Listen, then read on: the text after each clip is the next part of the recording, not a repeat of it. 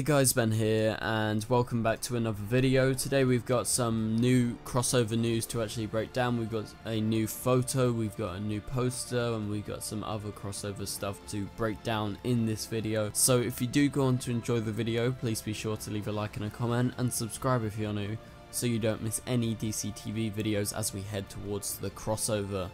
So we should expect a new crossover trailer since we got those small two little promos last week, probably sometime this week to expect maybe the first 30-second trailer, so look out for that after maybe The Flash or Arrow later this week. I would hazard the guess. They might do a small one after Supergirl this week, maybe after tonight's episode, but we'll have to wait and see, and so look out for that. But essentially what was released over the last week was a bunch of photos, and we're going to be breaking them down in this video. I've waited to actually do this video for like a couple of days now because they've released some new photos. So the first photo that was released was a photo of Batwoman, and again there's nothing too much to break down. It just showcases one of her gadgets, like some sort of gun of sorts, and her suit and what she's gonna look like. Very similar to the obviously the photos, the posters we've seen, but this is like our first still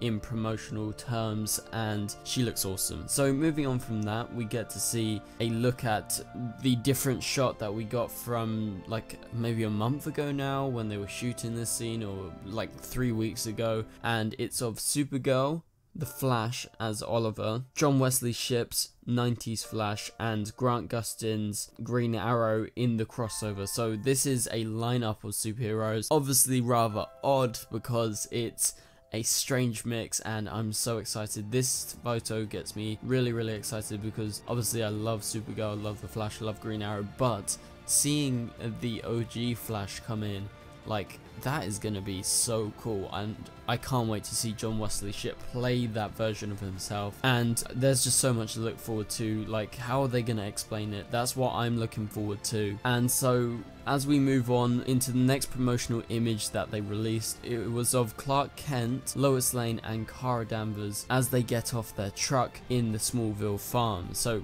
I'm talking about the farm where they actually shot the Kent House farm in Smallville in the TV show. So that is going to be a big thing for Smallville fans. I've never actually watched Smallville, so I can't proclaim that I'm going to have nostalgia seeing this, but I think that's a really nice detail that they've done. And what excites me about this photo is obviously seeing Lois Lane, but seeing Lois with Clark, you know, that excites me so much because I'm a massive Superman fan. And seeing Kara, even if she's just in the background behind the truck, seeing those people together, it's just like, wow. I'm so happy that they're finally doing this on Supergirl. Obviously it's in the crossover, presumably it's going to be in the Supergirl part of the episode. And so essentially what's going to be going on, like in this part where they actually all meet, is they're going to be going to the farm, and it's going to be sort of like a getaway of sorts, and I think they're going to use this time with Kara and Superman together to talk about some things that have gone on since the last time that they probably saw each other in the TV show, which was like the end of season 2. So it's been a while. I think they're going to catch up in this scene, maybe talk about Mon-El, that would be nice. And also Allura, because Clark, as it was hinted earlier in this season, is actually currently on Argo City, and he will return for this crossover to Earth. So hopefully we get some Allura references as well. And so now I want to move on to the poster of the crossover, and this is a comic book poster which they did for Crisis on Earth X, and now we've got a really nice new poster, and it's of the Elseworlds crossover. And as you can see in the background, you can see a faded out version of the Monitor, which is very exciting. Massive character in Crisis on Infinite Earth, so it's a massive teaser for that. As I've been saying, I think they're definitely teasing that to come sometime, maybe the next crossover even, to merge these Earths together. And if you look more carefully, you can see Batwoman as she jumps off of a balcony in what looks like Gotham, and then you have Green Arrow just to the side of her, and the Flash and Superman, and also Supergirl, and it seems like they are fighting each other.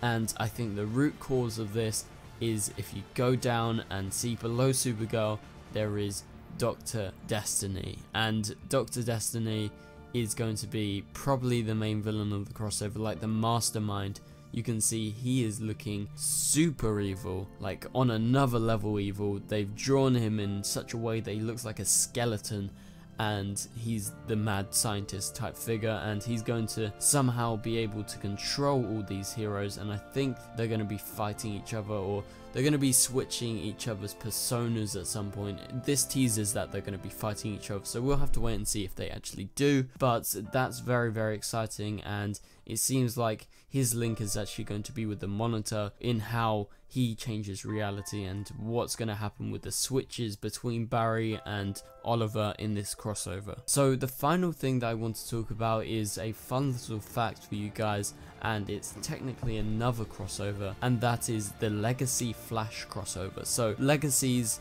is a spin-off of the originals and the Vampire Diaries. I've seen a few episodes of the Vampire Diaries and the originals, but I haven't watched it fully through, so I don't have that connection. But it's really awesome to see that another CW show has been allowed to use this Flash character, because you can see one of the characters is dreaming of Gorilla Grodd, and it's because she read comic books recently and it's in her dreams. And also the Masked Man from Scream was featured in the episode, so I thought that was a nice little crossover that they implemented, like a CW crossover. So I would really like to see like a Vampire Diaries crossover with the Flash. I think that would be really, really interesting. Maybe seeing like Kai Parker with Mon-El. I think something like that would work really, really well, and I hope that happens someday. So thank you guys so much for watching, and I'll see you guys later. Goodbye.